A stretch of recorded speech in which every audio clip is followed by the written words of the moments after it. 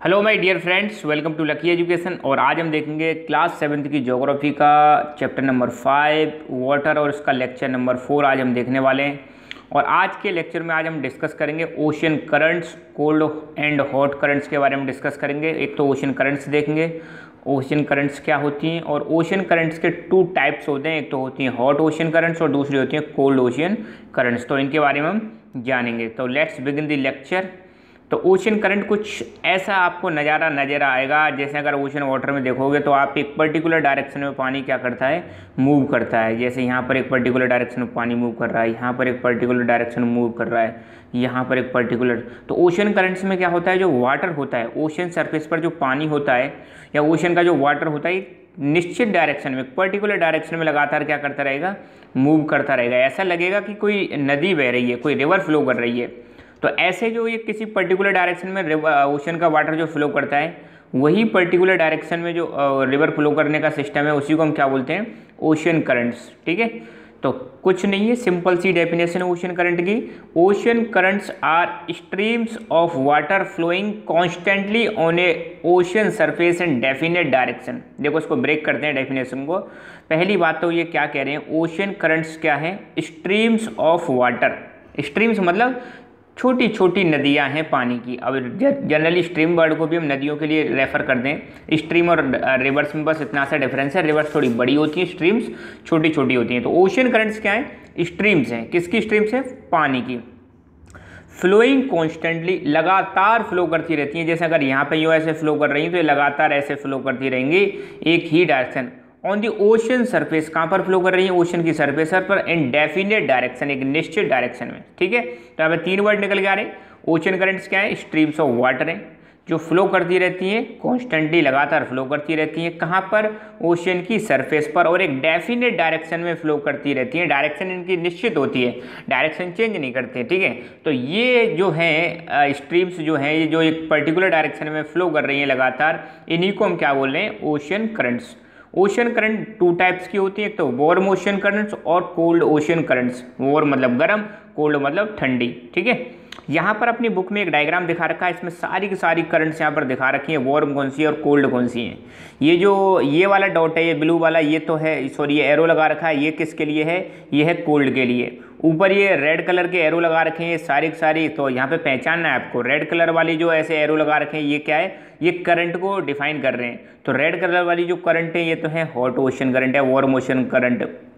और नीचे जो करंट फ्लो कर रही है, इनको बोलते हैं कोल्ड ओशन करंट। ठीक है, अब यहाँ पे कुछ नाम अगर देखें, जैसे मान लो यहाँ पर देखो दे रखा है, एक तो गल्फ ऑफ स्ट्रीम, ये अपना यूएसए है, यूएसए में गल्फ ऑफ स्ट्रीम। ऊपर से लिब्राडोर, ठीक है, north Atlantic drift, west wind drift, Falkland current और पेरू करंट, हम्बोल्ट करंट। बहुत सारी करंट्स हैं। आप तो सिर्फ एक आइडिया ले लो कि भाई करंट क्या होती है। तो पहले तो ध्यान रखना है, ये एक पर्टिकुलर डायरेक्शन में अगर ऐसे फ्लो कर रही है तो ऐसे ही फ्लो करेंगी, ऐसे कर रही है तो ऐसे फ्लो करेगी, ये इस डायरेक्शन में फ्लो कर रही है तो इसी डायरेक्शन में फ्लो करेगी। ठीक है, दूसरी चीज़ क्या होती है, करंट 2 प्रकार की होती है, एक तो हॉट होती है और दूसरी, सॉरी, एक तो वार्म होती है और दूसरी कोल्ड। वार्म करंट जो होती है वो ट्रॉपिकल एरिया और इक्वेटर के आसपास मिल जाएंगे आपको। देखो यहाँ पे 0 डिग्री क्या है, ये 0 डिग्री इक्वेटर वाली लाइन है। और आपको पता है इक्वेटर पे बहुत ज़्यादा गर्मी पड़ती है, और इक्वेटर के आसपास आपको देखेंगे सारी की सारी, या मतलब हम ट्रॉपिकल वाला जो एरिया, वहाँ पर सारी की सारी आपको हॉट करंट देखने को मिल जाएंगी, वार्म करंट देखने को मिल जाएगी। इससे ऊपर अगर आप पोलर एरियाज की तरफ जाते हो तो वहाँ पर आपको मिलेंगी कोल्ड करंट्स। अच्छा, ये जो इक्वेटर से, ये वार्म करंट है, ये तो इक्वेटर से जाती है ऊपर की तरफ। इक्वेटर से कहाँ जाएंगी, ऊपर की तरफ जाएंगी। और जो कोल्ड करंट है वो पोलर एरिया से किधर की तरफ आती हैं, इक्वेटर की तरफ आती हैं। कुछ कॉमन सी चीज़ें आपको याद रखनी है। यहाँ पर ये और क्लियर दिखा रखा है, ये हो गया अपना ट्रॉपिक ऑफ कैंसर, कैंसर है, ध्यान देना। ठीक है, और कैंसर है तो नीचे इक्वेटर होगा कहीं ना कहीं, सिंपल सी बात है। अच्छा, यहाँ पर ये north America, south America, Africa, Europe, Asia, ये ऑस्ट्रेलिया। ठीक है, और नीचे अंटार्कटिका, ये कॉन्टिनेंट्स हो गए। अच्छा, अब करंट के यहाँ पे नाम दे रखे हैं, जैसे यहाँ पे gulf of stream current, लिब्राडोर current, north Atlantic drift, यहाँ पे पेरू करंट, फॉकलैंड करंट, ऐसे कई सारी करंट हैं। ठीक है, तो इनका ध्यान रखना है। यहाँ पर दे रखी है जापान के आसपास 2 करंट दिखा रखी हैं यहाँ पे, ओयाशियो करंट, कुरोशिवो करंट, बड़े प्यारे प्यारे नाम हैं। ठीक है। अच्छा, यहाँ पर कुछ चीज़ें आपको दिख रही होंगी, कई जगह पे ये ओशन जो करंट हैं हॉट और कोल्ड ये मिल भी रही हैं। जैसे आप यहाँ पे देखो फॉकलैंड करंट, ये वाली करंट आ रही है, यहाँ पर कोल्ड एंड हॉट करंट मिल रही है। गल्फ ऑफ स्ट्रीम और लिब्राडोर ये करंट भी यहाँ पर मिल रही हैं, दोनों हॉट एंड करंट। यहाँ पे कोल्ड एंड हॉट करंट मिल रही है, तो कई जगह पर ये मिलती भी हैं। ये चीज़ भी हमें ध्यान रखना है, क्योंकि ये पॉइंट आएगा कहाँ, जहाँ पर मिलती है वहाँ पर कुछ स्पेशल एक्टिविटी होती है। वहाँ पर क्या है, जहाँ पे कोल्ड एंड हॉट करंट मिलेंगी वहाँ पे फॉग क्रिएट हो जाएगा। पहली बात तो कोहरा सा हो जाएगा, जो गर्म है और ठंडी चीज़ें मिलेंगी तो कोहरा सा। जैसे सर्दियों में भी हम, आपने देखा होगा, हम नहाते हैं तो मतलब एक कोहरा सा छा जाता है बाथरूम में, देखा होगा आपने। ठीक है, तो हॉट एंड कोल्ड जब मिलते हैं तो कोहरा सा बन जाता है, जिससे क्या नेविगेशन में बड़ी दिक्कत आती है जो शिप्स होते हैं। और साथ के साथ में वहाँ पे फिशिंग ग्राउंड भी बड़े अच्छे होते हैं। तो ये डायग्राम है, तो खैर कई सारे देख लिया आपने। ठीक है, तो ओशन करंट्स की हम बात करें तो जो वार्म ओशन करंट्स होती हैं ये ऑरिजिनेट होती हैं इक्वेटर पर। कहाँ पर ऑरिजिनेट होंगी, इक्वेटर, और ये मूव करती है पोल की तरफ। ठीक है, तो गर्म वाली जो है इक्वेटर पर ऑरिजिनेट होंगी और किधर की तरफ मूव करेंगी, पोल की तरफ। अब इक्वेटर पे क्यों भाई, आपको पता है जो सन की सबसे ज़्यादा हीट है वो कहाँ पर पड़ती है, इक्वेटर के आसपास पड़ती है। और आपको पता होना चाहिए tropic of cancer and tropic of Capricorn के बीच को हम क्या बोलते हैं, टॉरिड जोन। और टॉरिड जोन में आपको पता है बहुत ही ज़्यादा गर्मी होती है। तो जो वार्म ओशन करंट है वो कहाँ पर, इक्वेटर और इक्वेटर के आसपास ओरिजिनेट होती है। और वार्म ओशन करंट इक्वेटर से किधर की तरफ जाएंगी, पोल की तरफ जाती है। मतलब गर्म पानी को किधर लेके जाएंगी, पोल एरिया की तरफ लेके जाएंगी। इक्वेटर से किधर की तरफ, पोल, ऊपर नॉर्थ पोल है, नीचे साउथ पोल है। ठीक है, ये चीज़ आपको ध्यान रखनी है। कोल्ड ओशन करंट जो हैं वो पानी को लेकर आएंगे पोलर एरिया से या हायर लेटीट्यूड से ट्रॉपिकल या लोअर लेटीट्यूड्स। देखो ये 0 डिग्री है, जैसे जैसे ऊपर जाओगे तो लेटीट्यूड बढ़ने लग जाएंगे और नीचे भी लेटीट्यूड बढ़ने लग जाएंगे। ऊपर हम नॉर्थ लगा देंगे, नीचे क्या लगा देंगे, साउथ।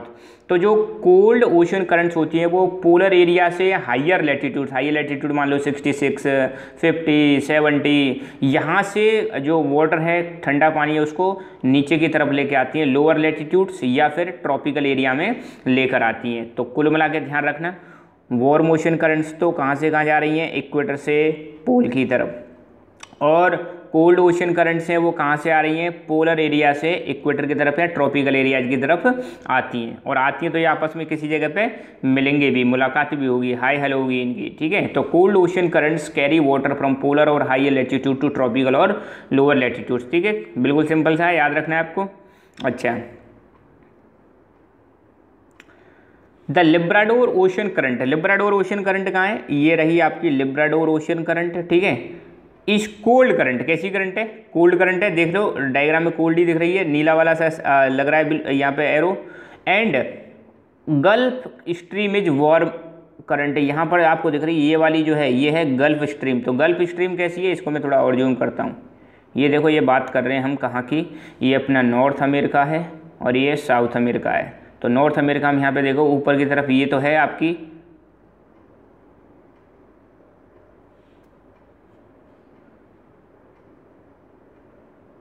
देखो ये तो है आपकी लिब्राडोर और ये वाली है आपकी गल्फ ऑफ स्ट्रीम। तो गल्फ ऑफ स्ट्रीम, जो गल्फ स्ट्रीम करंट है वो वार्म है, लिब्राडोर जो है कोल्ड है। और ये मिलती भी हैं, यहाँ पे आप देख रहे हो ये मिल भी रही हैं।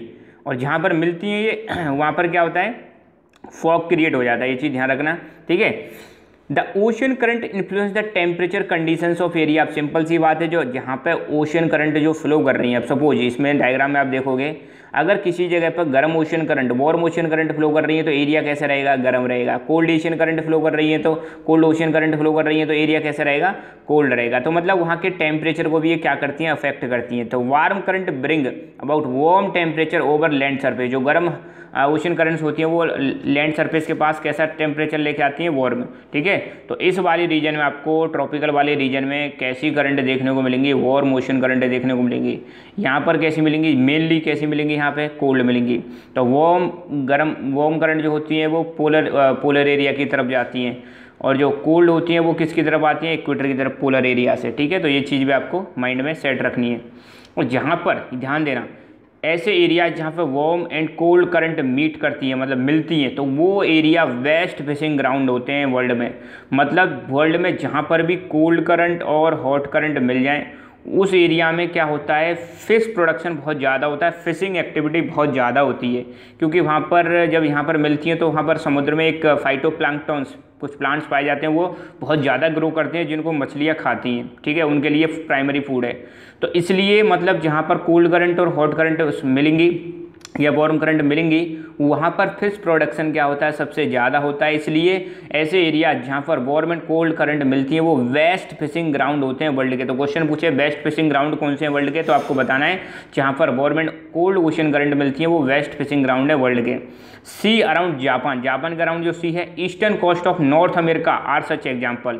ईस्टर्न कोस्ट, ईस्टर्न देखो ये नॉर्थ अमेरिका हो गया, इसका ईस्टर्न कोस्ट। तो यहाँ पर आपको दो मिलती हुई दिखाई दे रही है, लिब्राडोर और गल्फ स्ट्रीम। यहाँ पर भी आप देखो ये दिख रही है आपको, ये हॉट है और ये कोल्ड है। तो कई सारी जगह पे हॉट एंड कोल्ड करंट मिल रही है, तो जहाँ पर भी मिलती हैं वो बेस्ट फिशिंग ग्राउंड्स होते हैं, ठीक है, वर्ल्ड में। ये चीज़ आपको ध्यान रखनी है। The areas where warm and cold current meet also experience foggy weather making difficult for navigation. जहाँ पर कोल्ड एंड हॉट करंट मिल जाती हैं, कोल्ड एंड वार्म करंट मिल जाती है, वहाँ पर कोहरा कोहरा सा छा जाता है, फॉगी वेदर हो जाता है। और आपको पता है कोहरे में तो हमें मतलब गाड़ी चलाना, बाइक चलाना बड़ा डिफ़िकल्ट होता है, या फिर अब यहाँ पे शिप तो कैसे चला सकते हैं, पानी के जहाज़ चलाने में तो बहुत ही ज़्यादा दिक्कत आएगी, दिखेगा नहीं, नेविगेशन करने में दिक्कत आती है, ठीक है। तो ये फॉग भी कहाँ पर क्रिएट होता है, जहाँ पर warm and cold ocean currents मिलती हैं, तो वहाँ पर फॉगी वेदर होता है, जिससे नेविगेशन करने में बड़ी दिक्कत आती है, ठीक है। तो बस आज के लेक्चर में इतना ही। तो आप हमारा Telegram channel lucky education join कर सकते हो, जहाँ पर आपको यूट्यूब वीडियोज़ की नोटिफिकेशंस और आप अपने नोट्स डाउनलोड कर सकते हो। So thank you so much, keep learning, keep enjoying, and God bless you all.